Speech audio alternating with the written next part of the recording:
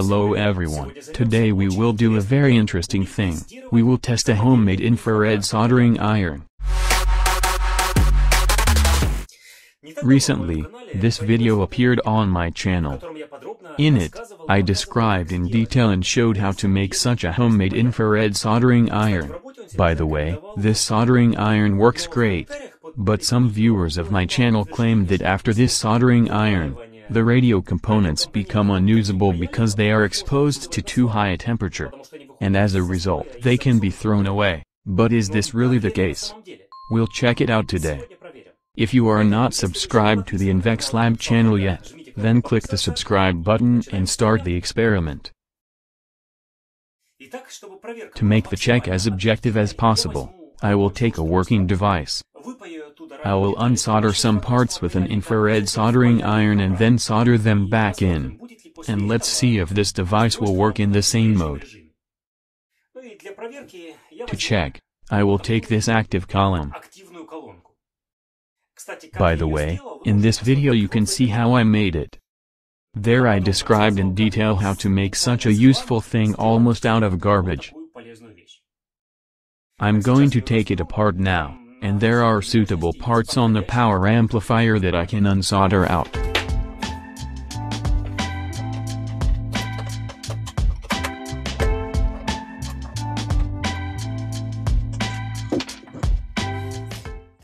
I want to unsolder this chip out of the amplifier board.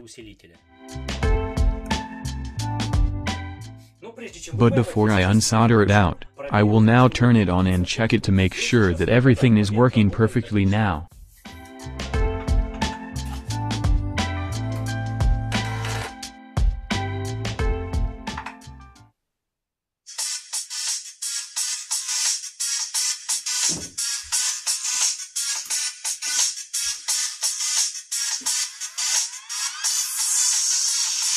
So, everything works fine. The active column is working properly.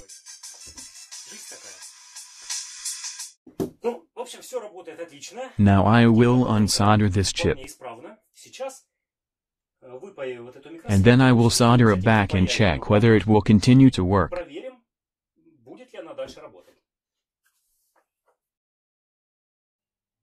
The process has started.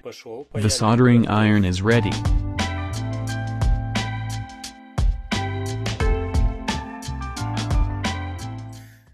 Start.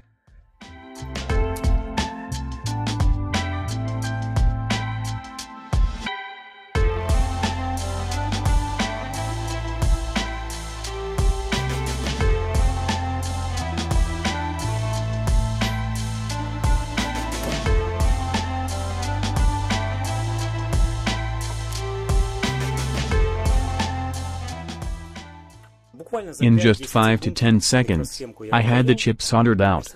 Now it's time to solder it back.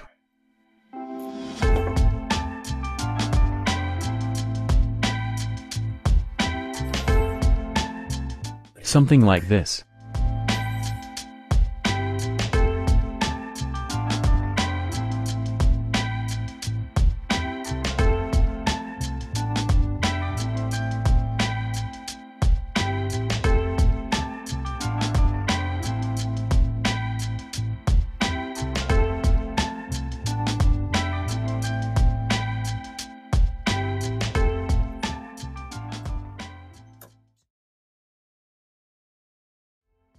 Excellent. The chip is in place and now you can try to check this column. I will leave everything as it is for now, so that there are no unnecessary questions. Now I'll connect the speaker, and check it out. I just moved the board a little, because the clamp shorted the input.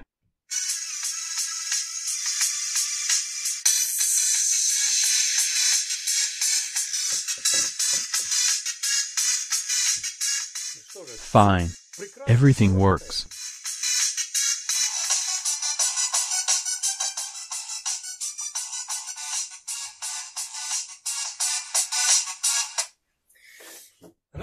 Well, as you can see, the resoldering of the chip in this active column went without any problems.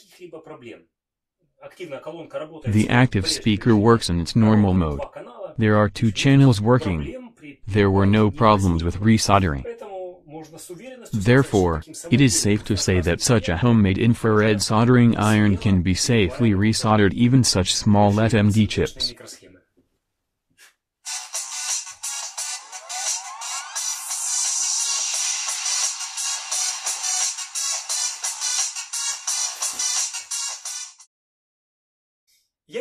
I decided to test a homemade infrared soldering iron not only on the chip, but also on the LEDs.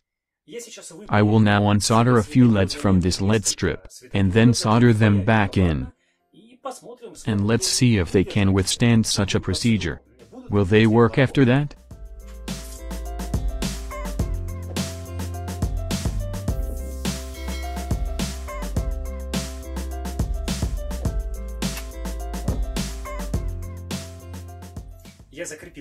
I fixed the LED strip on the holder and now I will unsolder 3 LEDs.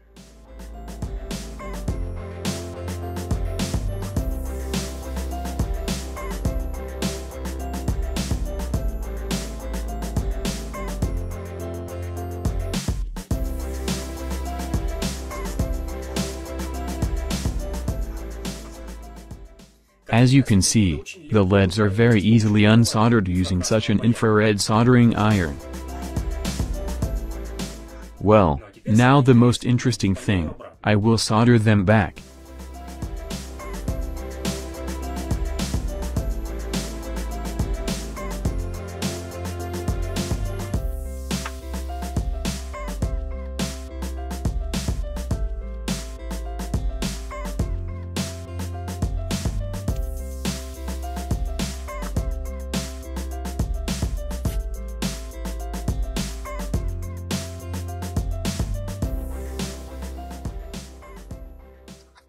Now let's see if the LEDs work or not.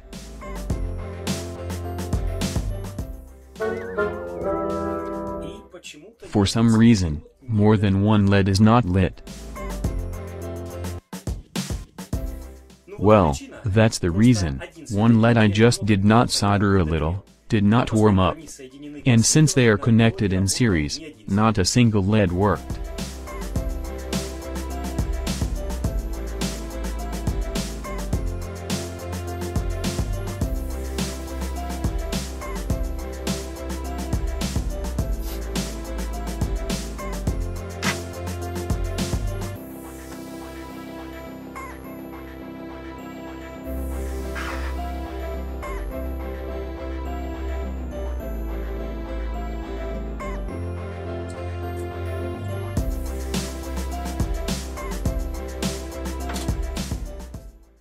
As you can see, all the LEDs that I rewired feel great and work just like all the others. This suggests that even such delicate radio components as LED can also be completely soldered with such a homemade infrared soldering iron. And LEDs perfectly tolerate such a procedure.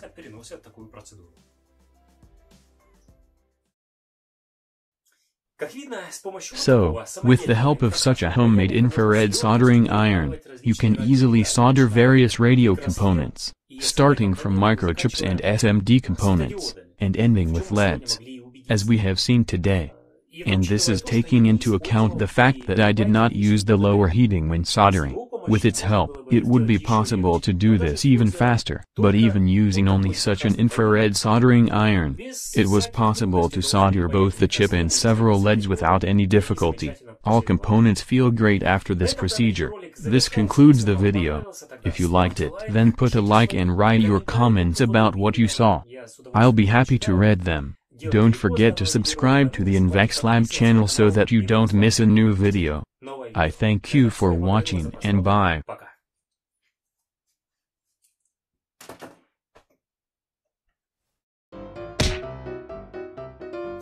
I decided to test it. I even forgot what I wanted to test. Because they fail because of the high temperature. This is not yet a fact, we'll check it out today. And we'll see.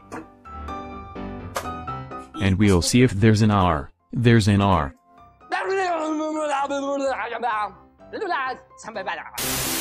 I will unsolder from there. Anything I can find.